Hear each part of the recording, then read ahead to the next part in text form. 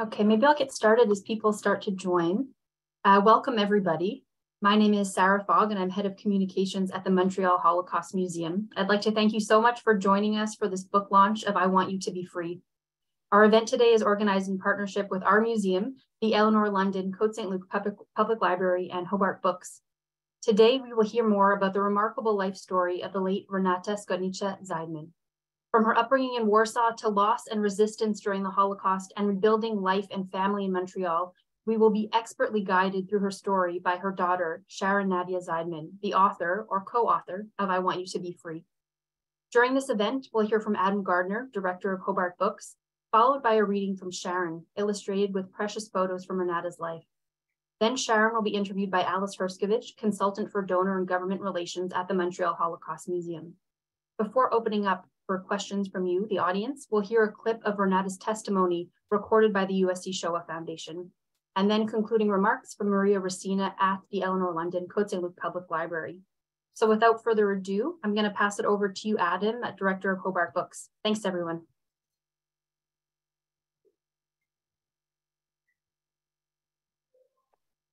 Thank you. Sorry, I was just trying to find my mute button. Yes, well, thank you for the invitation to come. I'm based over in the UK, as you might tell by my accent, where it is a little bit after 7 p.m, hence the reason that it's a little bit dark here. So the story that we have here, well, back in the summer of 2021, Hobart Books was a fledgling publishing company, and we still are. We're only 2 years old. It was our birthday yesterday, in fact, our second birthday. And we pitched ourselves to fill a particular niche in the publishing world as a publisher of accessible fiction, specializing in crime and military thrillers. So fiction, thriller.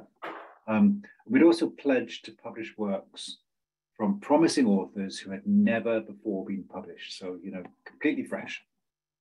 So all of that was going very well in 2021. We'd had a nice list of 9 books by different authors. We were all crime thrillers or military thrillers. Then along came Sharon. When we received the manuscript of I Want You to Be Free, we didn't really know what to do with it. Sharon was already a published author, and this was not a thriller. It was thrilling, but it was not a thriller. It was certainly not fiction.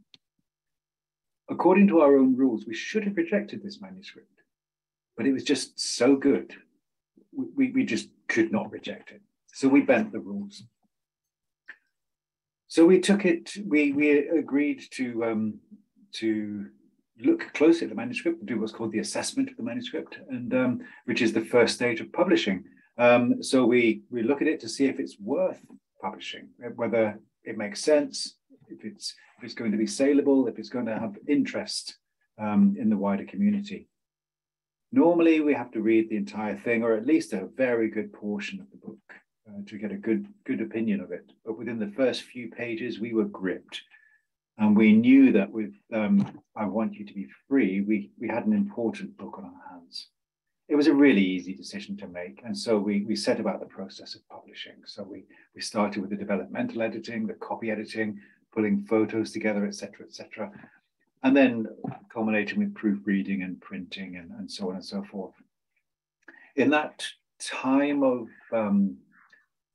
publishing the book and going through the process of publishing the book, I got to know Sharon and the significance of her work very, very well. I felt the bond that she had. I could, through our communications, which were almost exclusively via email. We did speak, I think, once, maybe twice, but all of our communication was by email and the written word. And through that, I felt the bond that she had with her mother, Renata, and her father, Abram, and all of her wider family and family friends. But more than anything, I felt the sense of duty she had in preserving their memory, as well as the memory of the friends and relatives that her parents carried with them. This is the prevailing theme, the theme of memory, of never forgetting. And the description of the book states, this is memory, memory with a capital M. This is why it's so important. It was clear that Renata's story was more than just another Holocaust story. And I don't mean that in any kind of derogatory way. Of course I don't. There's a lot of Holocaust stories out there, and they do seem to follow the same kind of pattern. Terrible events, stories of fortitude and survival. But Renata's story is more than that. It's looking forward. Yes, it did look backward to the hell of the Warsaw Ghetto, but 2/3 of the book is looking forward to a new life, but at the same time, never forgetting family, friends, relatives, people who just didn't make it out of Warsaw. Reading the book, being part of the book, and bringing it to the world was something really special. I'm delighted that I and that our little company, Hobart Books, could be part of that. So without further ado, ladies and gentlemen, please welcome Sharon Nadja Zajdman, reading from the memoirs of her mother, Renata Skotnicka Zajdman. I Want You to Be Free. Sharon, please. Thank you, Adam. My mother was an intrepid traveler. As a child, she dreamt of traveling the world. As a teenager, she traveled in ways that were unimaginable. Here, we join her on the last lap of her first journey overseas. It is late in 1948. During the second week of December, the displaced persons boarded a North Star at Gatwick, bound for Gander, Newfoundland. In Gander, Renata's journey was delayed by a classic Canadian blizzard. While waiting for the storm to pass and the plane to refuel, Renata noticed a buck-toothed, weak-chinned woman sitting on the opposite side of the intimate lounge. She recognized the woman from movie newsreels. The woman was traveling with her son James. She was returning from Paris, where, at a United Nations General Assembly, she chaired the session which ratified the document she had drafted, a document which would become her greatest legacy, the Universal Declaration of Human Rights. Extracting from her little red suitcase an American dollar bill, Renata approached. Waving the bill at the woman, she mimed the motion of writing. Pani Roosevelt, proszę! Renata was offering the bill to Eleanor Roosevelt so she could sign her name on it. A lesser being might have been startled by the apparition of a homeless refugee waving money at her, but FDR's widow took it in stride. Obliging, she fished for a pen in her purse and good-naturedly signed her autograph on Renata's bill. It was the least she could do, and one imagined she knew it. Though considered a bleeding-hearted pest during her time in the White House, even FDR's widow underestimated the danger to Europe's Jews. One of the first to sound the alarm, she faltered in following through, failing to spur Franklin into enacting legislation which might have saved many. As much as the former First Lady had achieved and would continue to achieve, her failure to rescue Europe's Jews through her influence on the late president plagued her conscience for the rest of her life. In early winter, the North Star flew from Gander to Toronto. All the other refugees on this flight would settle in Toronto. Renata was going to Montreal. A representative of the Canadian Red Cross handed her a $5 bill with which to begin her new life in a new land. Protectively, Renata tucked the bill into the cleavage of her brassiere. On their application forms, the displaced persons were given a choice of settlement in either Toronto or Montreal. Renata chose Montreal because of the tales of this city told to her by the Parisian prisoner of war, Roger Briand. Renata sat ramrod straight on the hardback seats in the coach compartment while passengers filed past on their way to the club car. The scent of roast beef and mashed potatoes wafted through the compartment. Renata breathed it in, as if the smell alone could nourish her. She was faint with hunger. A black porter in a black uniform and black cap approached Renata, pen and notepad in hand. "What would you like for dinner, miss?" Renata flinched. The sight of a man in a uniform, in any uniform, frightened her. She stiffened. "Can I get you something to eat, miss?" The porter put it another way. Because she didn't understand the question, Renata didn't answer. The patient porter handed his pen and notepad to Renata. "You write down what you would like to have, miss." Renata was terrified. She wrote her name, social status, DP, and place of destination. She handed the notepad and pen back to the man in the uniform. The porter's warm, dark eyes widened. Chuckling, he shook his head and returned to the dining car. He seemed to have given up. But no, a few moments later, the kindly porter was back, balancing a cup of hot black coffee and a warm white roll. As famished as she was, Renata didn't dare break her $5 Canadian bill, nor even her $1 American bill. Certainly not now that it had Eleanor Roosevelt's autograph on it. To the porter, she pointed out her empty pockets. The sympathetic porter indicated that the coffee and roll were on the house.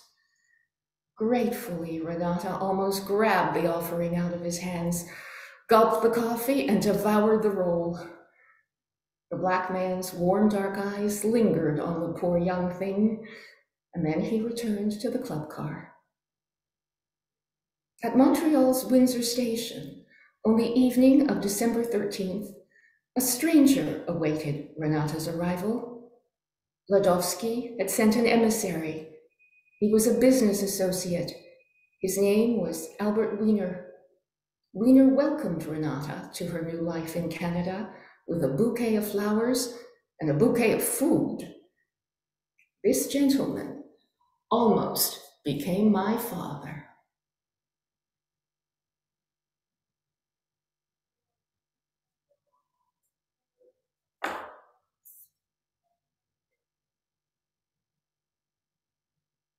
Thank you. Thank you so much, Sharon. I have to say that it's truly a pleasure and an honor to be part of this interview, part of this remarkable book that was written by you, Sharon. I'm going to call you Sharon because that's how I know you, although your name is Sharon Nadja Zajdman. It was truly a privilege also to know Renata in the latter part of her life. I met her in 2007 at the Holocaust Museum, and she had a great impression, she left a great impression on me as on so many people. Today seems like a remarkably significant day, International Day of Commemoration of Victims of Genocide, and the day the UN has declared the day to prevent genocide, to remember the Convention on the Prevention of Genocide, to remember Renata and her story.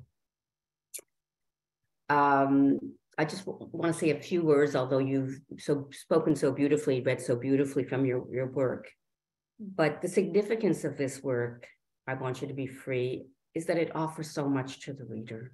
It offers Holocaust history, an amazing immigration story, stories, many of which are very difficult, of horror and hate and loss, and others which speak to solidarity and resilience and hope. And all of these stories are immersive because of your beautiful imagery and prose. And it's certainly a book worth reading because of your storytelling skills. So I'm going to say to you that just at the beginning, you really have taken on this role that your mother gave you of the memory keeper. And that's one of the very worthwhile reasons to read this book. I'll start with some very simple questions. You chose to write this book, but you chose not to write it simply as a Holocaust or a war memoir, but as a complete work in 3 parts. Can you tell us a bit about why you made that choice? As a young girl, my mother was robbed of everything. Parents, innocence, country, language, education, inheritance, even her identity. She was spared nothing except her life. What she did with that life was extraordinary, and that is what I wanted to celebrate. Mum was a force of nature who would have blazed no matter what the circumstances. But to rise from rubble and ruin and end up being awarded the Order of Merit from the country that betrayed her was astounding. How, I'm a writer, I was presented with material that was almost unavoidable. You had mentioned in our previous conversations that one of your goals in writing this book was to give your mother some immortality, could you speak a bit to that? Well, personally, you know that she died of cancer, which is ugly and brutal. But to die of a cancer that is curable if caught on time, but was not because of a doctor's negligence, to me was slow murder. She faced her end with a courage that was almost unreasonable. And my brother, we could not save her life. So I set out to give her immortality. Decades ago, something like this was foreseen for me. I don't know if everyone, most of us tend to dismiss what comes easily to us. And I dismissed my literary talent. There was a little bit too much pressure put on me. I think my mother also recognized it, so she didn't want to she encouraged it, but she didn't want to pressure me because she knew that my teachers were doing that. And I turned away from writing for a long time. But I had a teacher who said to me, I don't care what you think you want to do. You are a writer, it's your destiny, you can't avoid it. And she added something else. She said, you're not going to have an early success. You're going to go through hell first. And when you come out on the other side, you're going to create a masterpiece. At the time, I thought to myself, lady, you've been watching too many Hollywood movies. I was up in the middle of the night when Adam's email came in because we're 5 hours, it was morning for him, but the middle of the night for me. I'd gotten some tragic news that night about the death of a friend's son. And so I was up when the first emails arrived from England. And I stared at Adam's emails and I remembered my teacher's prophecies. I wasn't excited. It was bittersweet. I was relieved. I said, well, but they were all gone, including my mother. I remember that teacher saying, I don't know if I'll live to see it, but I know it's going to happen. But I guess I'm gonna interrupt you here. Sure. I think part of it is that they're not all gone, and your recording of this life story makes that permanence part of the current reality, part of everyone's reality, and it opens it up. I'm going to go on to a question about, because in the book there's a marked change when your father enters the picture, and what was a very difficult and challenging life as an immigrant becomes something a little different. Can you talk to us about that? Oh, Just thinking about my father makes me smile. My father brought healing, stability, and laughter. My father was also a Holocaust survivor, although his story was quite different. And the age range was different, although there didn't seem to be a generation gap. If anything, Mom would say to him, I feel like I have 3 children and you're the biggest baby of them all. But he made it his mission to replace tears with laughter. That was his way. Whether it was on the face of a child or a fellow Holocaust survivors. When Daddy was alive, our home rang with laughter. I was remembering yesterday, for some reason, we're the same generation. If you remember Johnny Carson, I mean, he was the focus of our time in the 70s. And 5 nights a week, I suppose the Brits would not know this, but you can capture enough of it. He would cut, his assistant, Ed McMahon, would come on TV and say, here's Johnny. And Daddy would say, here's Mommy. And I remember that yesterday, and I just started to laugh. I got it for the first time, the star of the show. Here's Mommy. My mother said, he died almost 40 years ago. It'll be 40 years in April. He was younger than I am now. I miss him, and his presence is felt to this day. My mother said, when I met your father, I stopped noticing the loneliness. She said, I stopped mourning my parents. So many times she would say, I made many mistakes in my life, but marrying your father wasn't one of them. She had 30 years with him and 30 years without him. And I knew there wouldn't be anybody else after him. I knew it. Couldn't be. Thank you, Sharon. Thank you for sharing that with us. You're talking about family, and honestly, the book sets out a series of very complicated relationships with family members.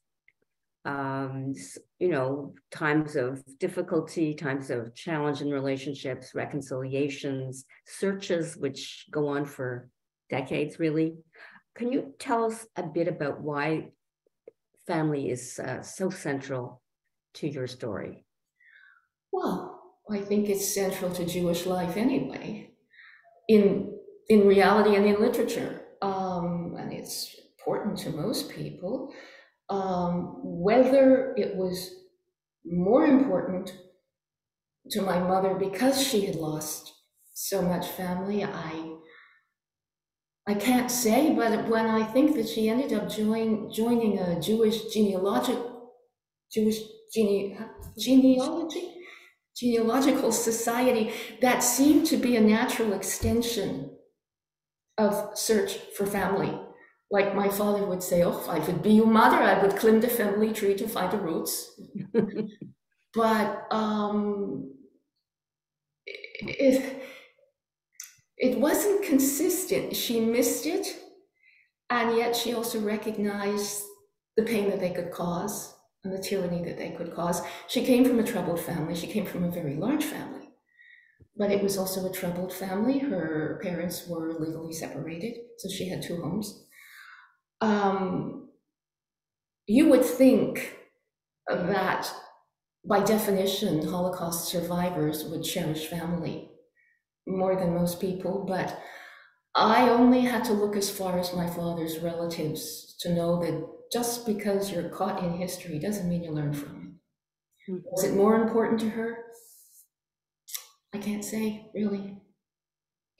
One of the interesting things about the book that you wrote is that it gives us a sense of really a non-fictional family saga through many generations. I think that's one of the things that readers will appreciate about it. You know what I recognized after, I don't know if I even finished the book now. I mean, when it was almost close to publication, I picked up, I had a co-author, supernaturally. I picked up a document and realized that I left out a couple of people, and I was kind of shy about it, but I asked Adam, I forgot something, would you let me add, but I lost the train of my thought. We were talking about a family saga. Yeah, Historical when I family finished saga. it, or seemed to have finished the book, I realized that I had written a family saga, and that was my mother's favorite genre. My mother loved, whether it was literature or film, she loved the idea of, and she said it in one of her testimonies, the continuity of family, that generations die, it's not the end, but the family goes on. She once said that she thought, I don't believe it, but that she survived. Her role in survival was to restart a new line. She did a lot more than that. I mean, she was not awarded the Order of Merit for being a Jewish mother, but it was reconnecting and picking up a link. But within a family saga, I mean, as most people know, there is turbulence, and there are lesser lights and highlights, and there's trouble, and there's pain, and there's disputes and misunderstandings. You show it on. I'm going to ask you a question actually about people who are not family, but in a sense, who become as significant and sometimes more significant than family in your story, in your mother's story, in Rana's story. Because, yeah, well, could you speak to that a bit? Some of the people who just were so important to her life. Well, during the war, it was crucial. I mean, these people, and I sought to portray this gallery of spectacular characters who not only risked their own lives, but they risked the lives of their families in order to protect my mother. They did this repeatedly and for years. They defied prevailing laws, followed the dictates of their conscience. Most of them survived, one did not. That woman's memory haunted my mother for decades. As she got older, it became more and more imperative for her to keep alive the memory of these people. My mother charged me with writing that woman's story. I thought, oh God, it would take a Dickens to do this. So this book really started, chunks were written in real time, not after. It started because she wanted me to write the story of the woman she considered her surrogate mother. But in order to tell that story, I needed the broader story. Yeah. These people were not Jewish. If there had been more like them, more Jews would have survived. But it's also true that my mother came from a very progressive family. So when trouble came, my mother was not raised with a ghetto mentality. Religion was, so there were a lot of friends on the other side to help. My mother, it took her a lifetime even to piece together, how did I survive? She came to the conclusion that the seeds of her survival were planted in childhood because she had such progressive parents and was able to mingle with Gentiles. I mean, and Saturdays before the war, she would be sitting in catechism class with her best friend, who later became Mother Superior at the Carmelite Monastery in Łódź. So it was a very different story. It's an extraordinary. And it did continue later into my generation. There was no design to it, but my brother and I ended up having, there were surrogate grandparents were a middle-aged German couple who lived neighbors, escapees from East Berlin. And I didn't even realize how extraordinary this was. I mean, we shared Christmas with them. We didn't sit for Seder with my father's family, but I remember my brother always had we would help to decorate the Christmas tree, and my brother had the honor of sticking the star on top of the tree. And I thought nothing of it.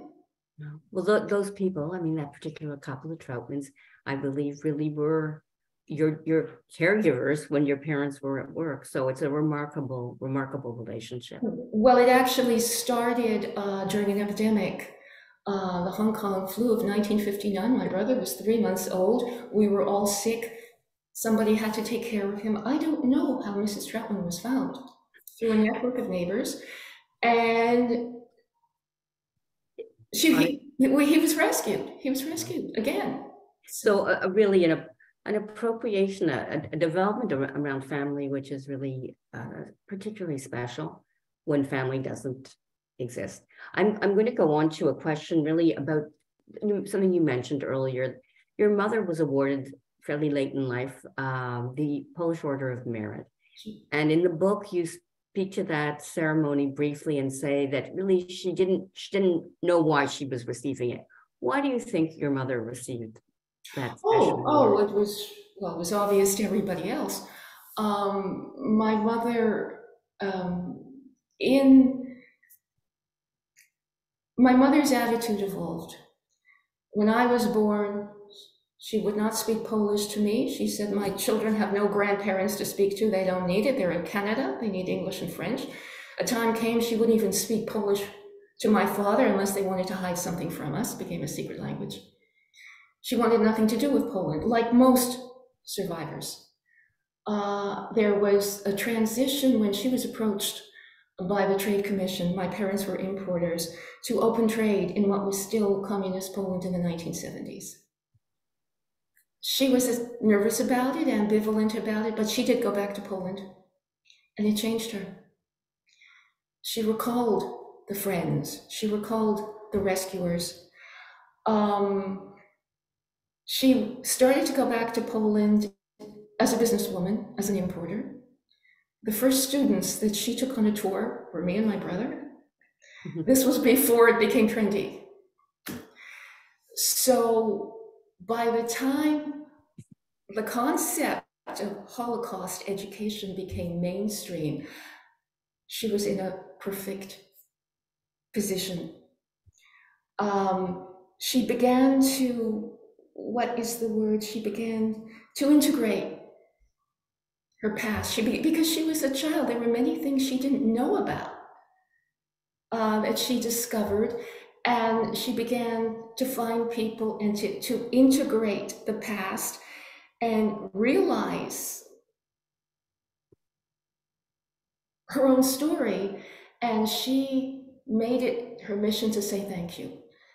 And for her, saying thank you meant getting these people honored and recognized. And ultimately, she was honored and recognized for doing so. She was terminally ill, 2011. She didn't even know if she could make this trip. She had been working behind the scenes for 10 years to have the gathering of the international network of child survivors, to have their meeting held in Warsaw, which was very significant. She made it happen and didn't know if she'd be able to join them. My brother said, buy the tickets, I'll go with you. So she didn't know what was coming. She was in a wheelchair. Michael, my brother, was a doctor and took care of her, was with her. And she was awarded the Order of Merit by the Polish government for her role in building bridges of understanding and reconciliation between Polish Catholics and Polish Jews. Amazing. It was amazing. Amazing. Your mother faced death many times when she was young. In fact, her first years were just escape after escape from death. And in the end, she died from cancer here in Canada at a much older age, nonetheless. Can you tell us about how she faced her death, the one that she knew was coming. I think there's some learning there for people. The courage was almost unreal. The courage just kicked in again. On a practical level, what we did was to speed up. I was in hospital with her. She did not die in hospital. She asked my brother to help her die at home, which he did. In the last few days, the palliative care team wanted to take her to hospital. They felt Michael was burning out, and he was burning out. I mean, I saw that his judgment was becoming impaired. He refused. He absolutely refused. He promised her, and he was going to keep his promise. My brother was heroic. But within those last few years, we speeded up. There was a drug, the drug was not that experimental, it's just it wasn't recognized, and Quebec didn't want to pay for it.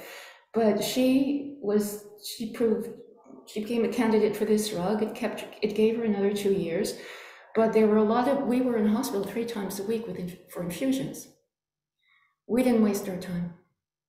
During the period in hospital, I recorded her. We sat all day. In the morning, you get the blood drawn, you wait hours for the results, and it starts.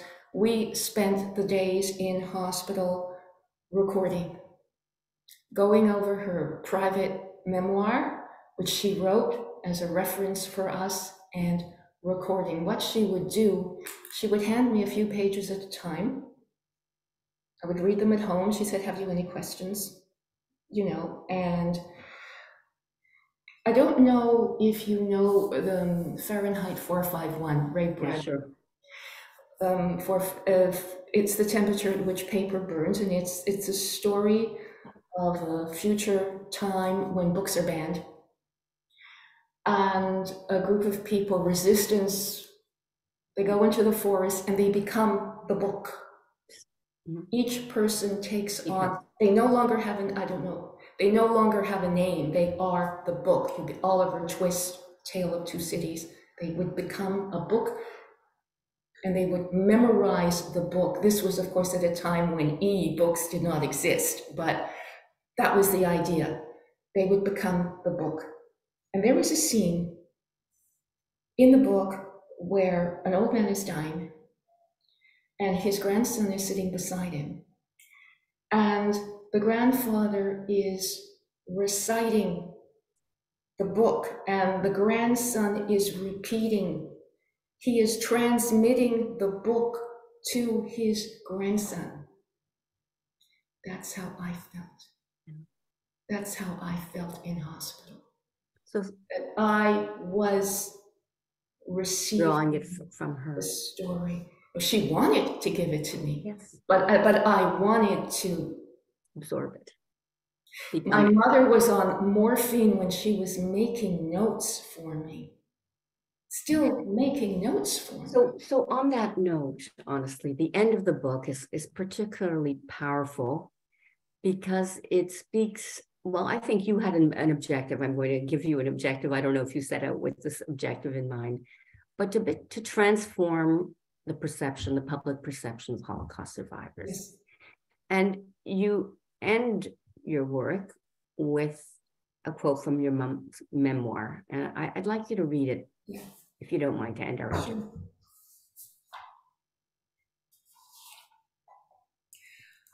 Our psyches have been dissected. We've been placed on exhibition, treated like passive objects, and betrayed. So I plead for the dead in order to defend their memories. I plead for memory and decency. It's all I can do. And I remember. Remembrance is the marrow of my Jewish identity. I carry memory like a precious gift and a relentless curse. Memory is at the core of my identity. I have no choice but to carry it with me. Thank you, Sharon. Well, I think from that powerful message from your mother, we will go to her powerful video. So,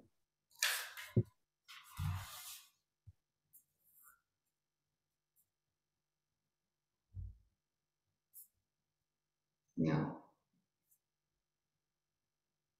it shall come. So far, so good. We have an image. We will have a video. I think it's very important. It was first started with, and I broke my silence. I think it's very important. It was a delayed shock. First started with Eichmann trial, and I realized what really happened, and I was reliving it again. Nightmares started, horrible nightmares and flashbacks. And then, of course, but I still was very passive. But Zundel case got me out of my passivity, and I became an activist, and I work in the Holocaust Center. And I talk about my experiences, whoever wants to hear it, to children, to adults. Each time I'm a docent at Holocaust Center. Each time I tell my story, I feel it's like an open heart surgery.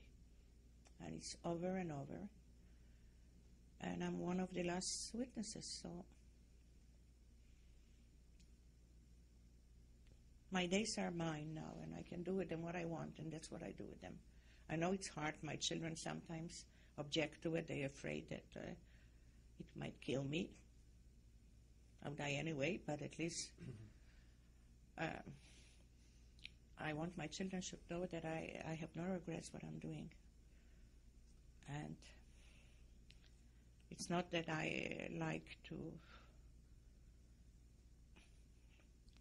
be a Holocaust star. It's far from it, but I feel that this is something I survive, especially this is something which, in one of the hiding places, I was with two amazing people. They were brother and sister. Richard, it was my first boyfriend, was a medical student, and his sister Danuta, she was my role model.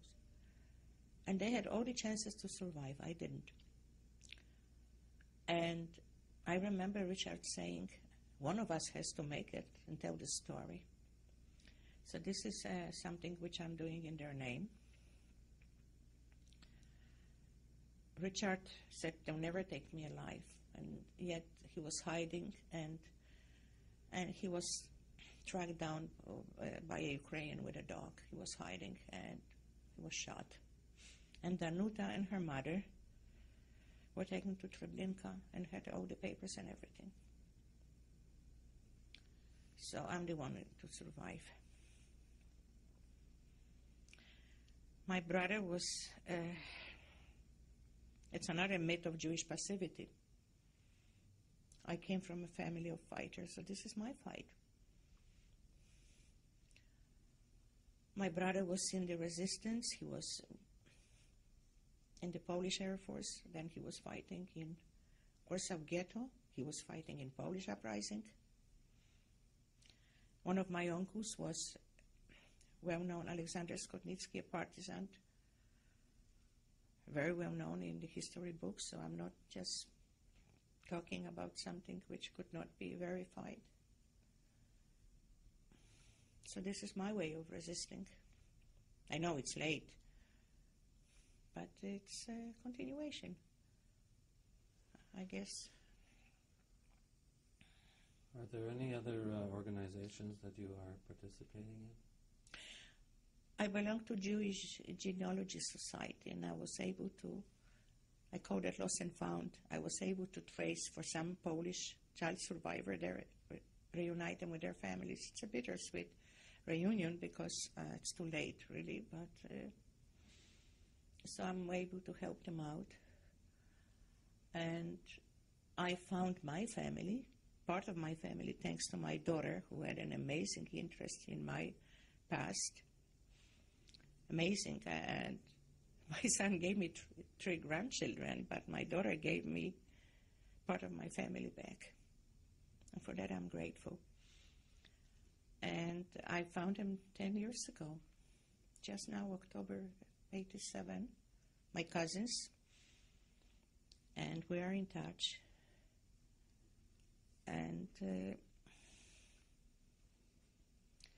so that's Jewish genealogy and my own family. Because I was able to find my family, I know how to trace, anyway, I'm trying to trace for other people. And as I said, my involvement with the Polish survivor group is very immense. I feel that I'm their ambassador, I'm their spokesman. And I work in the Holocaust Center. I'm also associate director of Living Testimonies, which is an oral history project for McGill. And now, believe it or not, I'm sitting on this chair, but usually I'm sitting across, and I'm interviewing other people for Spielberg. So my tragedy became our tragedy. It took off an edge of my own pain. You know, it validates my own stories, my own survival. So that's what I'm doing, and I hope that my children will understand that this is an obsession, and I'm doing because I feel I have to do it.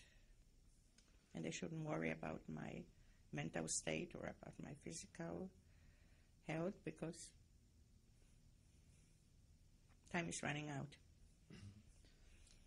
Can you take this opportunity to speak directly to your grandchildren and to the children of the future? Well, I hope one day my grandchildren or their children will commemorate peace, not murder. And my story is an unusual story because I met so many wonderful people and they made a difference. Each time I tell my story, I feel that this is a monument to Janka. I don't know where she is buried, but this is my monument to Janka.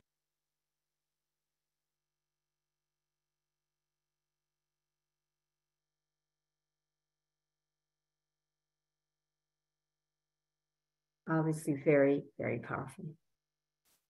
I know that we are waiting for questions and from the audience, so I'm going to encourage people to either write their question or to speak up. Sarah will be helping. Here, I see one question coming in now. This is for you, Sharon. As we lose the survivor generation, I'm sorry, I just... As we lose the survivor generation, what do you think is the role of the second and the third generation? That's a question addressed directly to you, I think. Be kind. Be kind to people. I saw, years ago, I saw an inscription on a tombstone, and it said, "I am your monument. You are my monument, sorry. You are my monument. Remember me with deeds, not with words." Just be kind. Be a mensch. Be kind. That's all you need to do. It's not complicated. You believe that is the way that we best can remember people who died for no reason other than their religion or their Well, when I say be kind, I mean be kind to everybody. Exactly. I'm sorry if I thank you for. Yeah. To me, it's obvious it means everybody, because I was raised that way. Just be open, be open-hearted, and be open-minded, and be kind. An additional question: how did the loss of your mother's family during the Shoah affect your life growing up? Did the absence of your grandparents and relatives impact your understanding of the world? Yeah. Well, unlike most second generation, I didn't feel the loss of grandparents because I knew where they were. They were on the wall. 3 of them. My mother found an image of her father years later. those are our grandparents. They're on the wall, and before the war, they used to be real. I understood this. My brother wanted a grandmother, not a grandfather. I don't even know where he got the idea of one. He missed a grandmother. I think that my parents understood more what we were missing than we did. And I think, especially my father, felt they wanted to make up for all the people who were missing. That's how I see it now. They gave you, yeah. They gave so much because they understood more than we did what we were missing. But I cannot say that we didn't have extended family. We did have extended family. But the extended family that we had were not people who could be trusted or relied upon. So what happened? Other people, like the German couple, became family.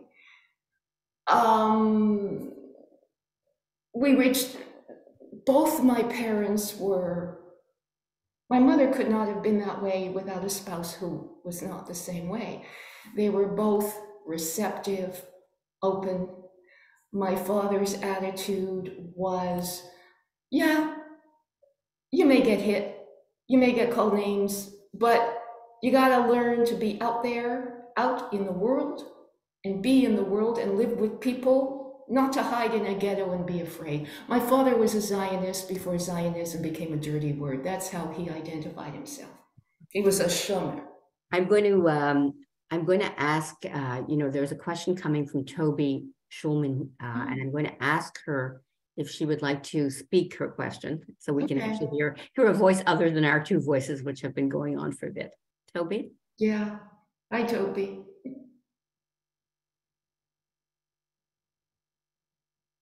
Go ahead, Toby, please. Hi, Sharon. Hi. Hi, Alice. Hello. I missed the first few minutes of your presentation, and I was just wondering if you could tell us the timeline when your parents arrived. Were you and your brother born here in Canada, or were you with them when they came here? Do I look that old? No, my parents came separately. Separately, they did not, no, they met here in Canada. No, they met in Canada in 1953. My mother called it a pickup. They were both involved with other people at the time, and within 10 days, my father proposed. And they were married within 3 months. So both my brother and I were born here. We were the second wave, what I think of as the second wave, born in the 1950s. We were the firstborn in Canada. So no, they both came in 1948, not at the same time and not from the same place. And if ever there was Bashert, because somebody wanted to fix up my mother with my father 4 years before they met. And my mother said, Abram from Radom, too Jewish. No, she wasn't interested. And so they were, I could have been born in so many different countries with different father, but they would not have met. If had there been no war, they would not have met. They were both from Poland, but my father was 11 years older, came from the other side of the country. They would never have met. I'm not saying there should have been a war so they would meet, but I'm saying there were a lot of relationships like that. And not all of them were very happy. There were a lot of misalliances, actually.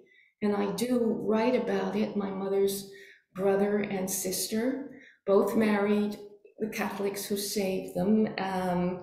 They were more marriages of obligation than love. And my mother lucked out. Thank you. I don't hear you, Alice. Sorry, my mute button is not. I said thank you, Sharon. No, I heard that. I just don't hear Alice. Okay, here we are. I'm here now, I think. This is what's considered a real question for you. what was the most difficult and emotional part of writing this book and putting it out in the world? Oh, What was the most challenging for the you? last part, not the first part. So explain that Because the audience. she survived. Mom survived the war. She didn't survive the cancer. It was the recent past. I wrote it. I began to write it quite soon after, when things were very, very fresh, and in the writing of it, it was a way of still being with her. I could not have written it with such details now. Now it's 9 years. It's 9 years and 12 days. And I'm saying my mother, I'm not saying mommy, but absolutely, definitely the last part. The last part was the hardest. Not the war period at all. The last part, the recent past. And perhaps a last question. What will you write next? There's an audience out there that wants to know. Well, I've written a novel that I consider a Holocaust-free zone. Okay. Nothing to do with the war. It's set in the recent past. It actually ends on the verge of the pandemic. So it's got a provisional acceptance, and I've got something else which is ready to show, but I don't believe I will ever do anything this important again, quite frankly. That's a beautiful tribute to your mother, just saying that. Yeah. I want to thank you, Sharon, and we're going to get some formal thanks and a few words from Maria Messina from the library in a moment, but I want to thank you for being so wonderful to interview and so responsive to the questions. Thanks so much. It was a privilege to be part of this. Thank you. So it is my privilege to close this event. I am Maria. I'm a librarian here at the Eleanor London Cote-Saint-Luc Library. We'd like to give a heartfelt thank you to the Montreal Holocaust Museum, Alice Herscovitch, Sarah Fogg, Hobart Books, Adam Gardner, and of course, author Sharon Nadja Zajdman and her formidable mother, Renata. Thank you all for joining us this afternoon, and we hope that you purchase and share the book, I Want You to Be Free, available where books are sold and at our library. But at our library, there is a long waiting list. So we wish you all a wonderful Friday and a good weekend. It was a very meaningful event. And I hope that it stays with you, and I hope that the book stays with you. Thank you. Thank you.